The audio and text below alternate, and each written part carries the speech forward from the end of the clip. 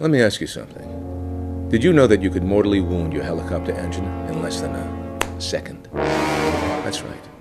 30 to 40,000 K gone overnight in the blink of an eye. So if you don't want to fry your turbine engine up on start-off, you better take lessons from Randy the jazz pilot. Watch and learn.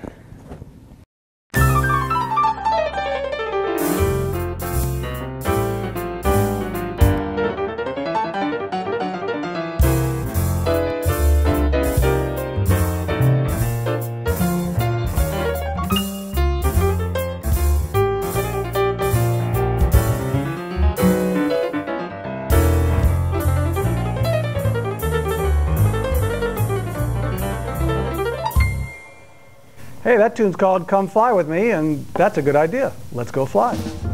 Hi, Randy here. I'm at the airport today to get a ride in the golf cart, but as long as I'm here, I might as well show you how to start up the Astar Helicopter. It was developed back in the early 70s by Aerospatiale, and in North America it's called the Astar. The rest of the world calls it the Curiel, which means the squirrel. Here's a picture of the early prototype of the squirrel helicopter. Here's a picture of the instrument version for instrument flying of the squirrel helicopter.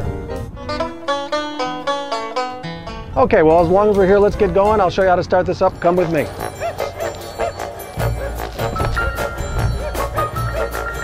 Okay, we're in the Astar AS350 B2 VEMD, which is a digital display.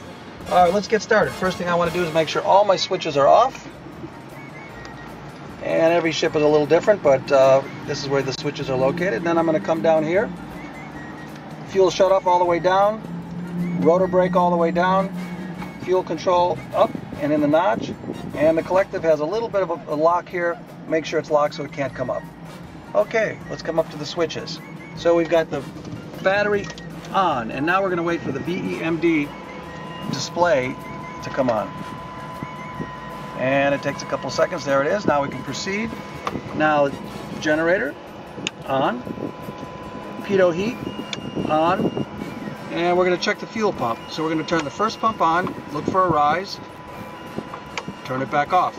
Second pump on, look for a rise, and now we want to make sure that the fuel warning light turns off. So we'll turn the second fuel pump on, and that warning light comes off. Now we're ready to get it started.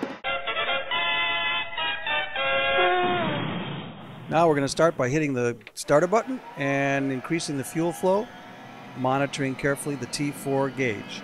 As it starts to speed up and approach 7, we want to back off, as you can see, keeping it under 700 degrees.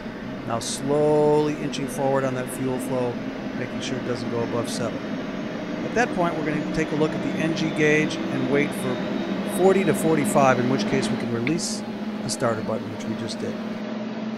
And now we'll continue to smoothly increase the fuel control lever all the way to the end and lock it in the little notch. There you go. That's all there is to it. Let's get this baby off the ground and go fly.